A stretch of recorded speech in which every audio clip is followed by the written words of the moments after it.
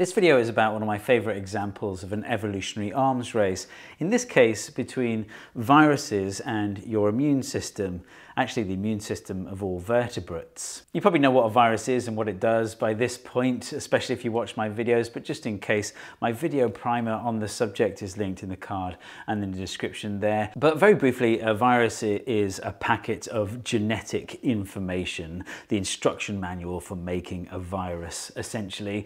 A virus is too simple to reproduce on its own, so this instruction manual needs to find its way into a cell where the molecular machinery of the cell, the factory if you like, will read that instruction manual and start making viral proteins. Those viral proteins, some of which will assemble into new viruses, and so the virus multiplies. So how does an organism protect itself from viruses?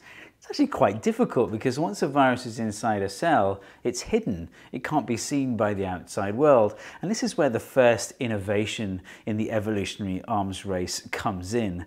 And it comes from the immune system of the host. At some point in our evolutionary history, our cells found a way to tell the outside world what was going on the inside of the cell. Here's how it works. So part of the everyday functioning of the molecular machines inside your cell is the making of proteins. So you've got one molecular machine called a ribosome that reads your DNA, it reads the instruction manual and spits out proteins. And those proteins are important for the functions that help you to live and grow. But at some point, these proteins will become damaged or they won't be useful anymore. So they go through this recycling process. And there's another molecular machine that is part of that process. It's called proteasome. So protein that's been tagged for recycling is passed through the proteasome, and the proteasome chops it into small fragments of protein. That's just the everyday activity of the cell, by the way. That's nothing to do with the innovation.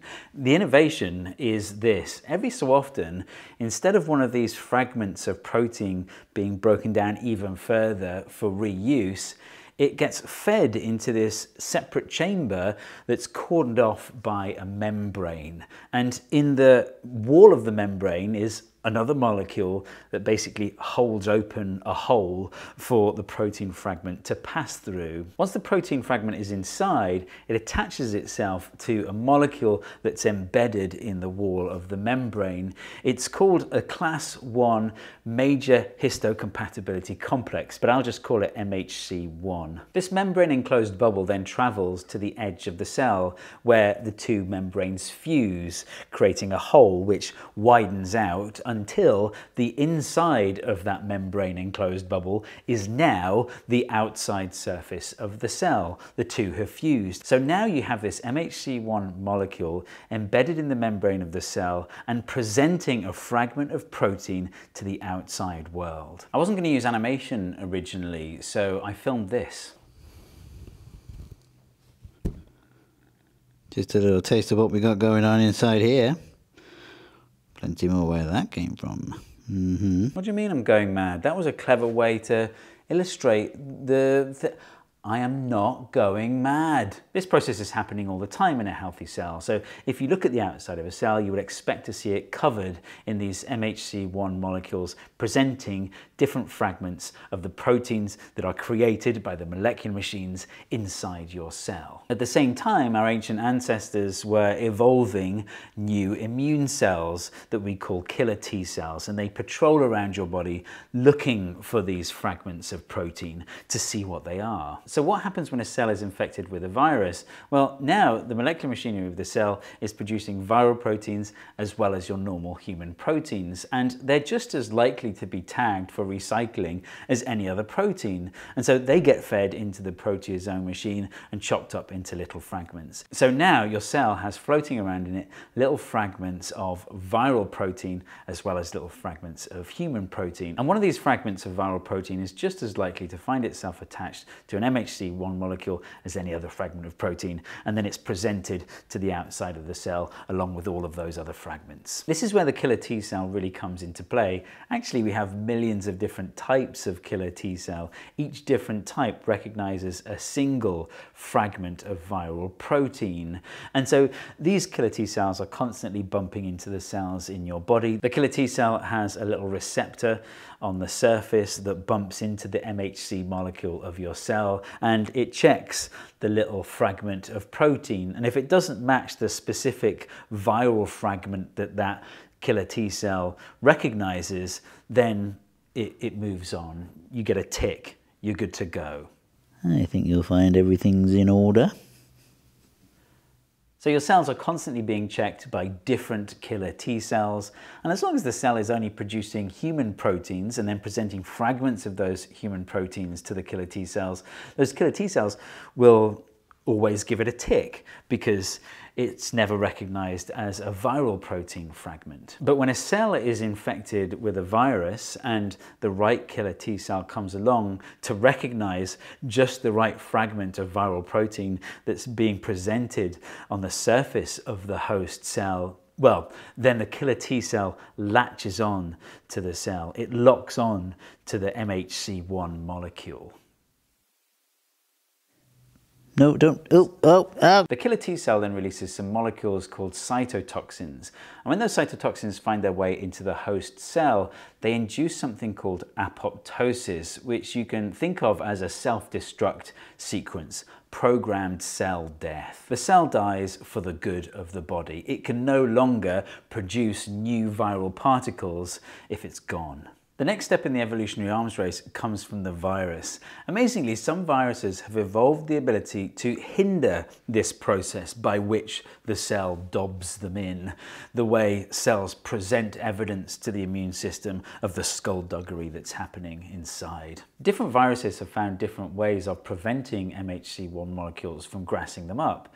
And in fact, individual viruses may have multiple techniques within the one virus. HIV is an example. So the genetic instruction manual of HIV codes for a number of proteins that inhibit the function of MHC1. For example, one protein initiates a pre-existing process within cells called endocytosis. Endocytosis is the process by which cells bring proteins back inside the cell from the surface. So this HIV protein induces the endocytosis of MHC1 molecules. So if you examine a cell that's infected with HIV or a similarly innovative virus, then you will see fewer MHC molecules on the surface holding onto those protein fragments. And from the virus's point of view, the virus hopes, in inverted commas, because viruses don't really have hope. I'm anthropomorphizing here, obviously, but as I've said before, it's okay to anthropomorphize so long as everyone knows that it's happening and we all understand that it's kind of like a shorthand for the fact that evolution selects for advantageous traits. Anyway, the virus hopes that the proteins will pull in enough of these MHC molecules that there will be no more viral protein fragments presenting on the surface of the cell, and it will evade detection by killer T cells. And that's exactly what happens. So the next step in this evolutionary arms race story, the final step, comes from the immune system. So the vertebrate immune system evolves a new kind of immune cell called a natural killer cell. And a natural killer cell looks out for cells that have an unusually small number of MHC molecules presenting on the surface, because that in itself is fishy. When it finds one of these cells, they latch on and release molecules called cytokines, slightly different to the killer T cells releasing cytotoxins. They're a signaling molecule, and once they're in the host cell, they instruct the cell to self-destruct through apoptosis. So there you go, the natural killer cell. How cool is that? Let me tell you what I've been learning with Skillshare recently. They're the sponsor of this video.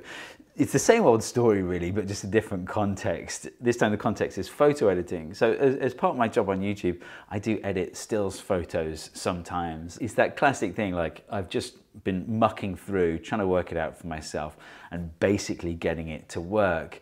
But the whole time, not necessarily understanding really what I'm doing. And I'm sure I've learned some bad habits along the way. It's got to that point where I'm just thinking, you know, I just need to sit down in front of someone for like an hour or so, literally just an hour or so.